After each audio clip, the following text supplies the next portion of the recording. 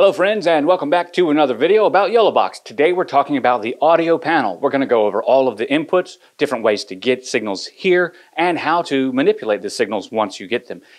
Hey friends, my name is Rob, and I'm a wedding photographer and videographer here in Virginia Beach and Hampton Roads, Virginia. I've been mixing sound and working on all kinds of productions from commercial to private for the past 15 years.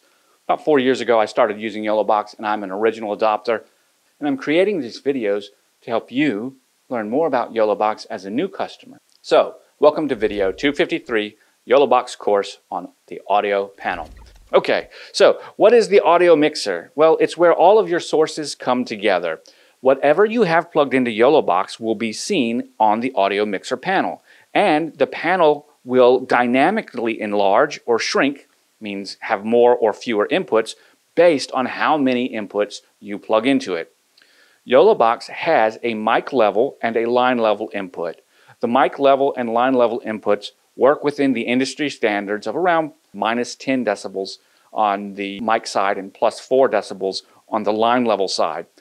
Those two differentiations, microphone level and line level, have to do with exactly the strength and the loudness of your microphone, the signal that it puts out.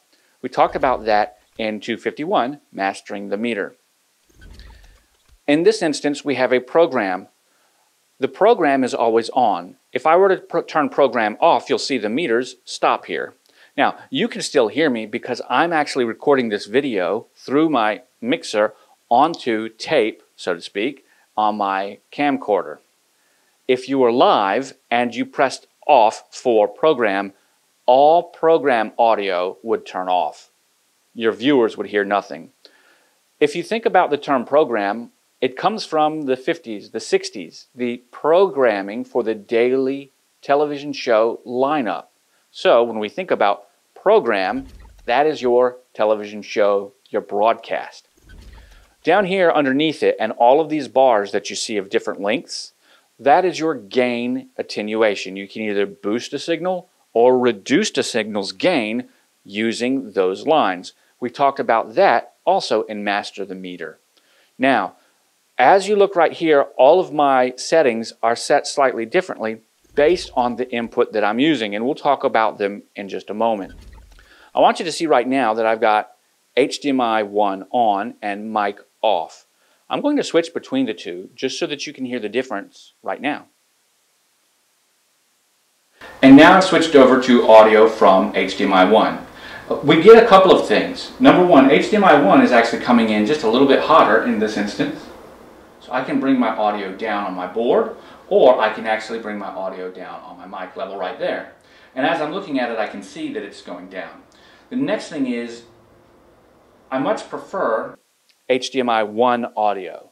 Now, I prefer HDMI 1 audio simply because as we are discussing this, as we are talking about this, I'm able to control all those additional sources like we talked about.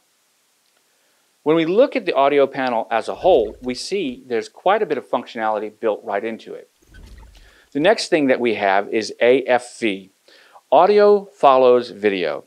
I don't suggest using audio follows video because it would require that every video source have its own microphone and that the microphone is set up properly to attenuate the gain so that you can hear a good mix.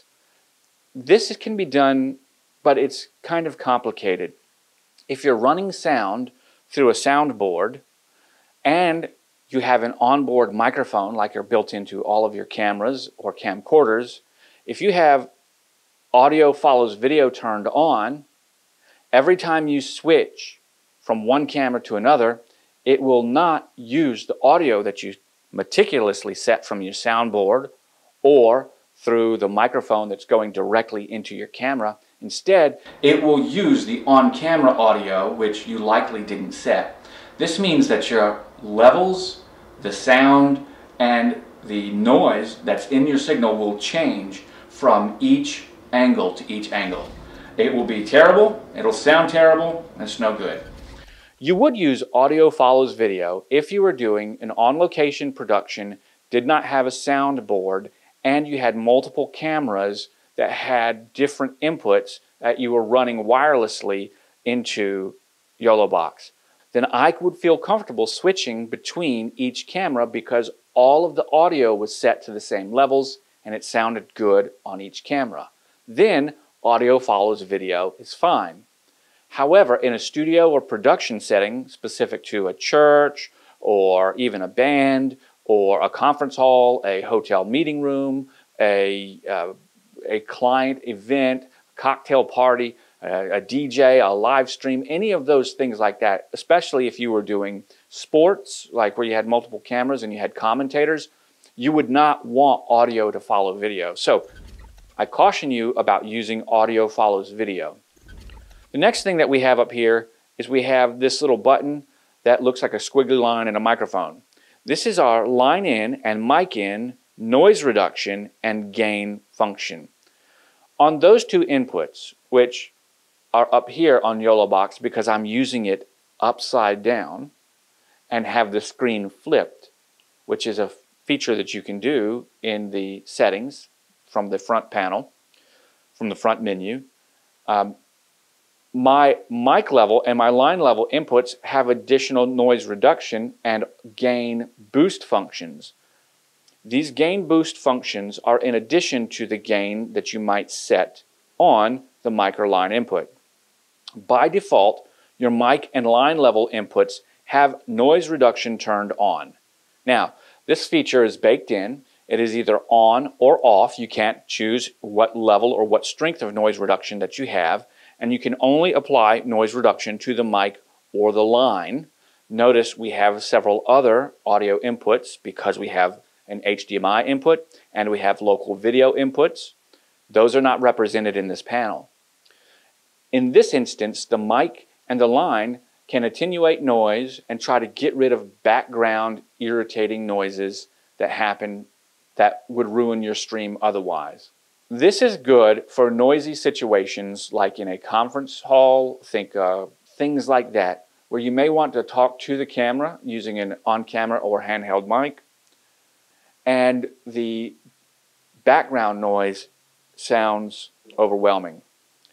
Once you set your gain properly and know what types of microphones to use, you won't have a problem with noise. Here's a pro tip for you right now. Dynamic microphones, microphones that are not powered, like this one, are excellent at rejecting noise. This is because it takes more excitement from it takes more sound pressure level, more volume to excite the capsule. In that instance, it rejects the background noise and you have less need for noise reduction. And there you have it. Let's move to monitor. Monitor is where you're going to listen to your sound. It's how you monitor the sound. Sometimes when people plug in headphones, they say that they hear a hiss in their headphones. Recognizing that headphones have different build qualities for the different types of application they're going to be used in, from a cheap pair you might get to an expensive pair for reference, those headphones have different impedances. So much of the hiss that you hear about in headphones come from the fact that you're using a consumer or worse grade of headphone that's not built for the prosumer specification that YOLOBOX has. If you have a very low impedance headphone, you're going to hear a lot of hiss. And if you have a high impedance headphone, you won't. High impedance headphones are for reference. They're expensive. Here is where you can help attenuate that sound by blasting it, boosting it up, or lowering it down. Moving on to local 2. Whenever we see local video, we're going to recognize that these are the videos we choose based on the internal recordings that we have stored on the camera. Now, local video could be a recording that you did, like an instant replay, or local video could be production that you did separately and you loaded onto YOLOBOX through the SD card because you wanted to play it at a certain time. In these instances, we will hear local videos like this. We're going to turn on local video 1, and as I turn it on, check it out.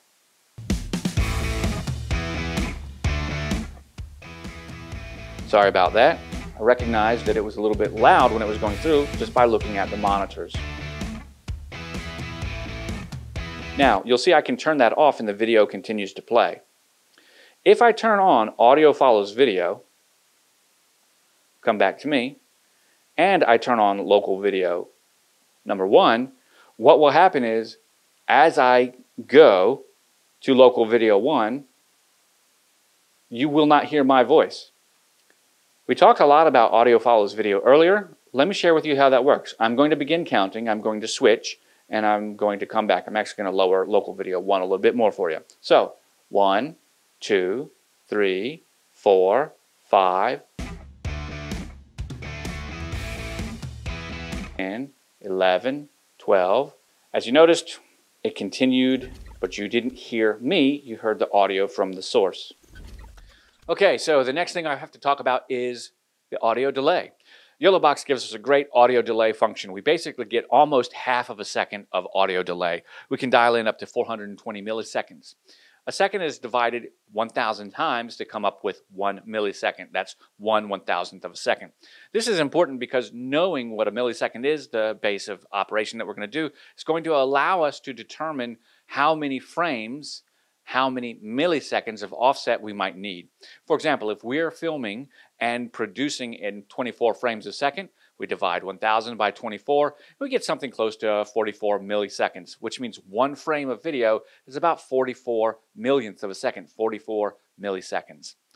Now, if we wanted to go a little bit further with this, we would be able to adjust an out-of-sync audio or video by using the slider. We can do this one of two ways. The easiest way, and that you'll most likely do on location, is actually simply to watch and adjust on the fly.